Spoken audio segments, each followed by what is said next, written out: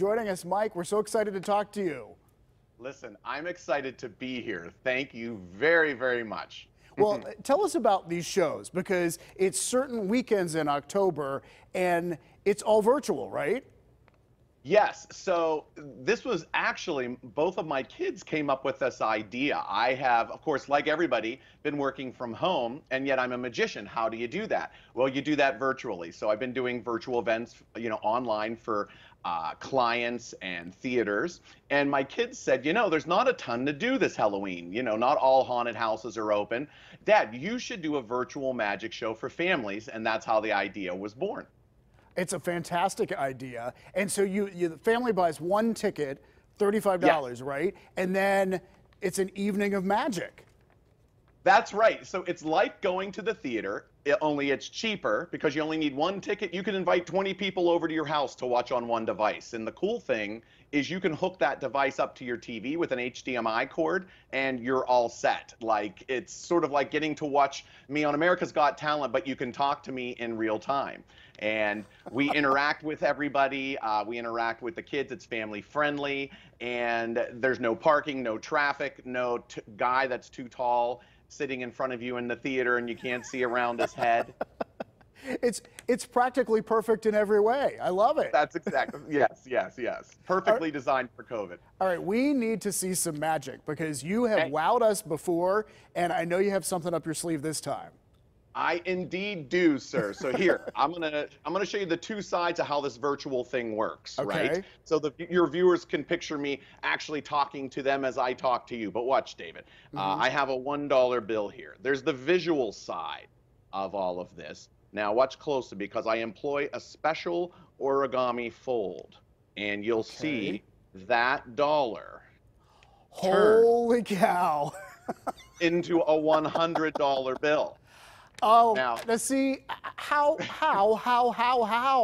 If you could do that here at KDKA.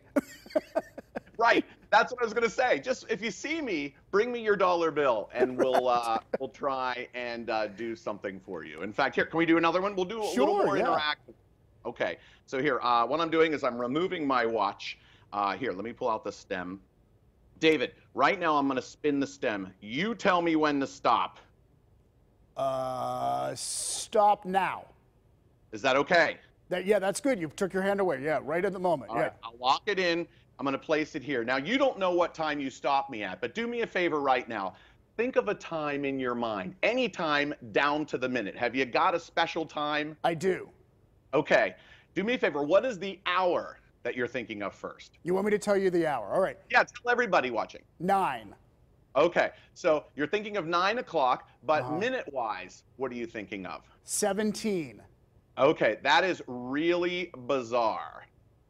Because check this out, David. You could have stopped me at any time. I want you to look at the time you stopped me on, exactly 9:17. That is crazy, Mike. That is crazy. Can we do one last one? I know we're short on time. No, we're good. We'll make time for you.